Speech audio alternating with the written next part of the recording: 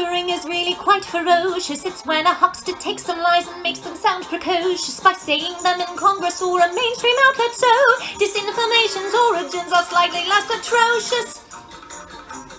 It's how you hide a little lie. It's how you hide a little lie. It's how you hide a little lie. When Rudy Giuliani shared that intel from Ukraine, or when TikTok influencers say COVID can cause pain. They're laundering disinfo when we really should take note and not support their lies with our wallet, voice or vote. Oh, information laundering is really quite ferocious. It's when a huckster takes some lies and makes them sound precocious by saying them in Congress or a mainstream outlet. So disinformation's origin seems slightly less atrocious.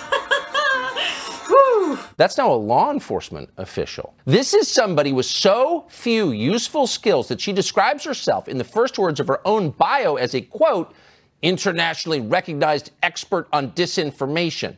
The difference, I guess, between your opinion and our opinion is that as despicable as it is that CNN propagated this disinformation, I wouldn't shut them down. I wouldn't lecture them. I wouldn't put it on a government website that CNN's wrong for propagating disinformation.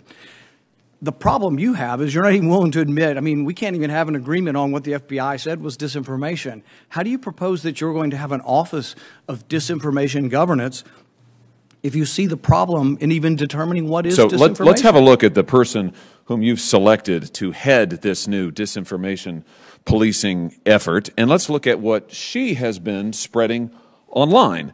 She has, for starters, consistently misinformed the public about the Hunter Biden laptop story and spread the lie that it was Russian propaganda. Here she is on October the 14th saying, disinformation experts say there are multiple red flags that raise doubts about their authenticity, meaning the emails, including questions about whether the laptop actually belongs to Hunter Biden. Of course, as it turns out, that's totally false.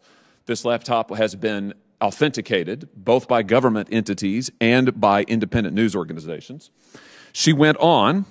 Here she is again, the same interview, saying that we should view it, meaning the laptop and apparently the whole story, as a Trump campaign product. That is also a lie, which you know. It's not a Trump campaign product. It never was a Trump campaign product. But she didn't stop there. Here she is on October the 22nd in 2020, this time taking to social media, saying that Biden notes 50 former NatSec officials and 5 former CIA heads that believe the laptop is a Russian influence op. Laundering here, using former government officials to launder the lie that this was in fact a Russian influence op, which of course is not true at all. Here she is also on October the 22nd, still on social media, this time saying the emails don't need to be altered to be part of an influence campaign. Of course, they weren't altered.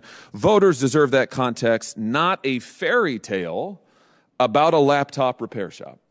Of course, we know the only person in all of this telling a fairy tale is Ms. Jankowicz on social media repeatedly for days and days on end.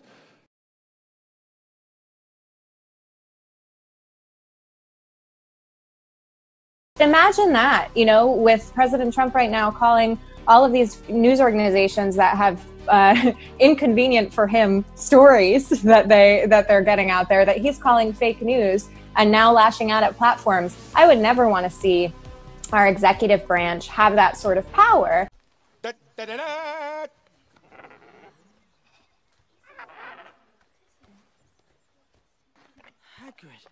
exactly what is that? That, Ron, is a hippogriff. First thing you want to know about hippogriffs is that they're very proud creatures, very easily offended. You do not want to insult a hippogriff. It may just be the last thing you ever do. Now, who'd like to come and say hello?